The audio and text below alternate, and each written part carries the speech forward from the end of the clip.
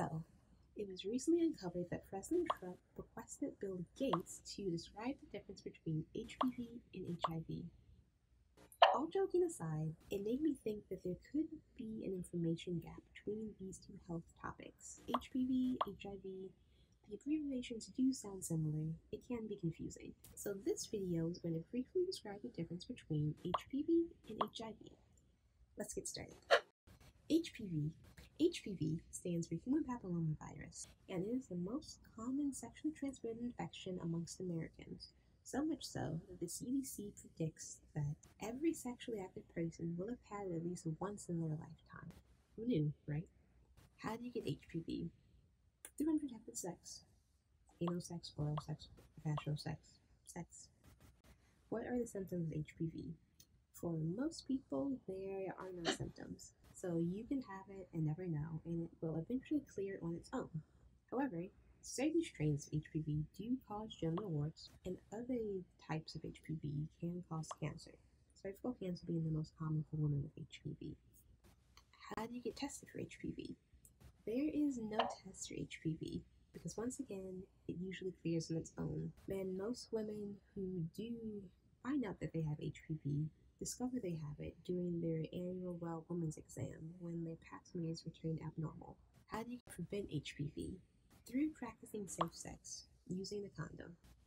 Is there a vaccine for HPV? Yes, actually. Over the past few years, a vaccine has been developed for certain age groups to prevent HPV. You can check out this website to learn more about that vaccine. HIV. HIV stands for Human Immunodeficiency Virus. This is a virus that impacts the immune system, weakening it and making it more difficult for your body to fight off other diseases and infections.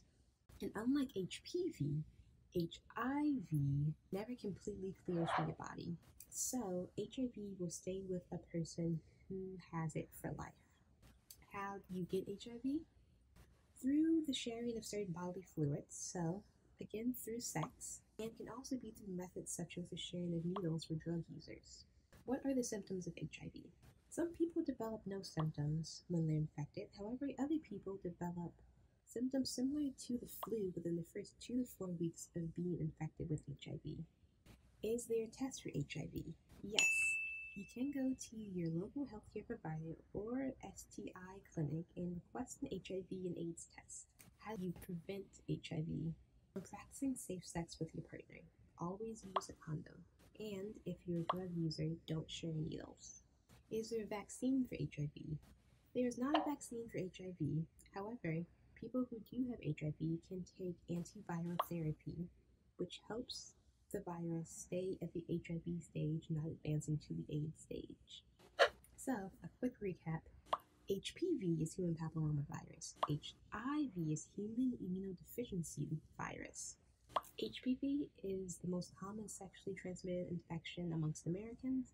HIV is an immunodeficiency virus that impacts your immune system. HPV clears on its own eventually for most people. HIV never completely clears the body, and a person with HIV will have it for life. Once again, this is just a very brief video describing the difference between HPV and HIV. To learn more in-depth information, visit the CDC website or talk to your local healthcare provider. I hope you enjoyed this video. If you have any other health topics you'd like me to briefly describe, comment below.